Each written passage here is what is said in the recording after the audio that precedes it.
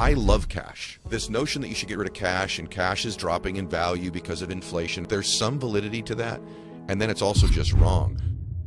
Because when the economy changes, cash is king. There's a security and a confidence that comes with cash. I'm convinced that the reverse is true. This lie that if you get rid of all of your cash, you'll be hungry, just creates more stress. I can tell you that my accumulation of cash gave me strength, gave me confidence, gave me comfort, gave me the ability to walk away from a deal or a table because I didn't have to have it every single time. Cash is still king. I still leverage debt as well. But this notion that you should have all this debt and no cash breaks my heart, because that advice works great when the economy's going up.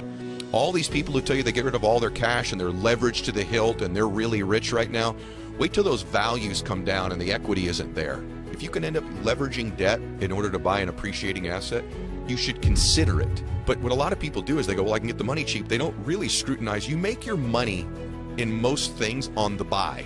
So stop using debt on depreciating assets, and then even debt on appreciating assets. There's a threshold to which you should be doing that with, but you should be scrutinizing when you do it. I'm a big believer in cash. I'm a big believer in savings. There's different levels of wealth. Financial independence just basically means that you saved enough money where that you don't have the necessity for your job. But ask yourself this right now.